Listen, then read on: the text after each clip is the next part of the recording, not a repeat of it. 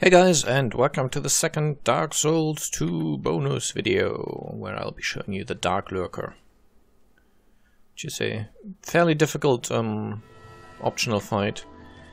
You get here by completing the objective of the Pilgrims of Dark Covenant.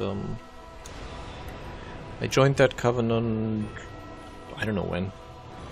Probably the third time I saw the old man in the wheelchair.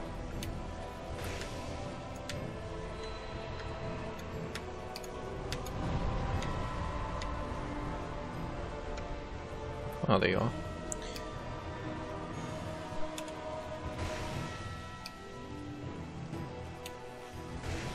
And what he does is he sends you into 3 separate dungeons that you have to run through. And at the end of each one you have to light a brazier.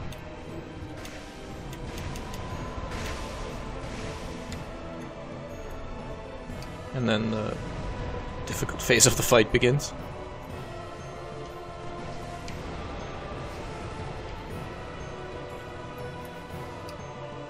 What are you doing? Going for melee range. Don't know what the other one's doing.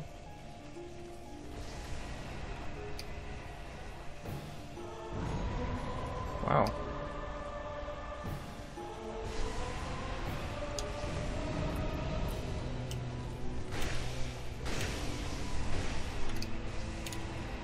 And there we go.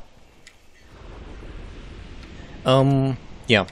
So he sends you into 3 dungeons, you have to go all the way through them, and at the end of each one you have to light a fire, and then basically you get to leave the dungeon through a kind of like portal-ish thing.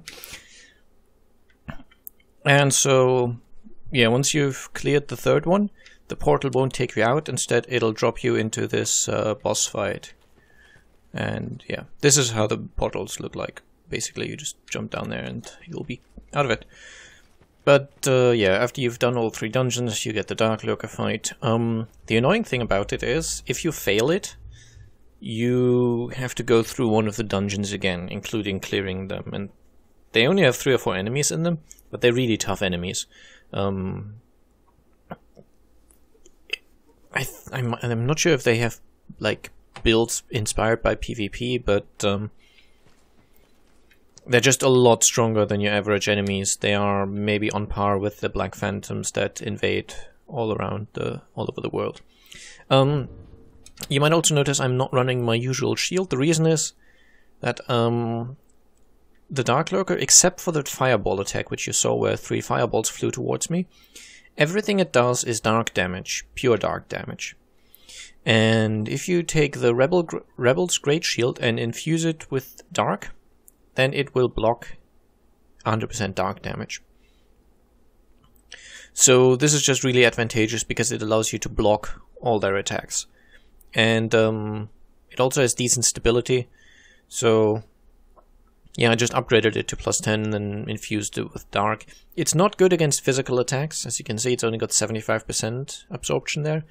But against the other elements, it's a really sturdy shield. It's quite good for those purposes. I mean, as you can see, it's miles ahead of the Drangleic shield, which I've been using previously. Okay, so that's the Darklurker. Probably one of the worst of the optional fights. I hope you enjoyed, and I'll see you for the next boss. Bye bye.